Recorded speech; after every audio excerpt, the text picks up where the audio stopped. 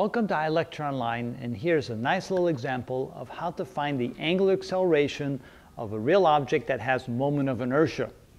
And the way we approach that, let's take a quick look at our example here. We have a wheel here, and they're asking you to find the angular acceleration of the wheel. The wheel has mass, it has a radius, and we're applying a force tangential to the surface of the wheel. So first of all, we understand that since it's an object that can rotate, it has moment of inertia. So I, in this case, will be mr squared, because it looks like all the mass is distributed at the very end of the radius of the object. The spokes can be assumed to be very, very light and do not play a role in this. All right. Then we also see that the force is applied tangentially, so that means that there's a torque applied to this. The torque, by definition, is force times the perpendicular distance from the line of action to the force to the point of rotation. So this here would be the perpendicular distance. Here's the line of action of the force, like this. And this is the perpendicular distance from that line of action of force to the point of rotation, which is this right here. Now, knowing the moment of inertia and knowing the torque, we can now find the angular acceleration. Remember Newton's second law that says F equals ma? Well, that famous equation, one of the most known equations in physics, can also be expressed in terms of angular motion. This is, of course, for linear motion. But for angular motion, we replace the force by the torque, and replace the mass by the moment of inertia, and replace the angular acceleration by, the linear acceleration by angular acceleration. So F equals ma can be expressed in terms of rotational motion as well, and then it becomes the torque equals the moment of inertia times the angular acceleration. And again, if we think of a rotating object that has radius r, and it has an angular acceleration alpha, then what is the tangential acceleration? And of course, a tangential will be equal to r times angular acceleration.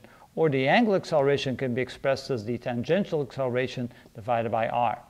So if we want to know the angular acceleration of the wheel, we can solve for alpha. If you want to know the tangential acceleration of the wheel, then we have to make this replacement right here. But since they're only asking us to find the angular acceleration, we can say that alpha is equal to the torque divided by the moment of inertia.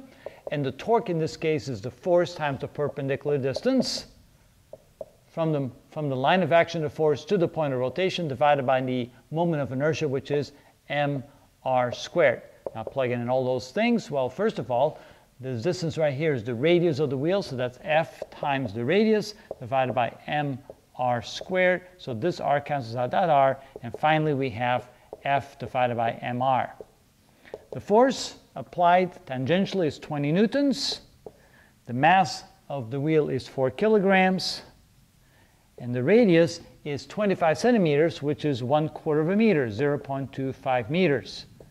And you can see that 4 times 0.25 is 1, and that means that we have an angular acceleration of 20 radians per second squared, and that will be the angular acceleration. If you want to find the tangential acceleration, then we go here and we say, okay, that means that the tangential acceleration is alpha times r, which is equal to 20 radians per second square times the radius of this, which is 0.25 meters. So it would be 5 meters per second square. Remember that radians is not a unit. It's just there for convenience, for clarity. And so you can find the angular acceleration or the tangential acceleration using what I would call the rotational equivalence of Newton's second law. And that's how you do this problem. Now, the next example, we'll use a pulley, and we'll have to try and find out what the acceleration of a pulley is when we consider that the pulley itself has mass and therefore a moment of inertia. So that's a little bit more tricky. So let's see how the next one is done.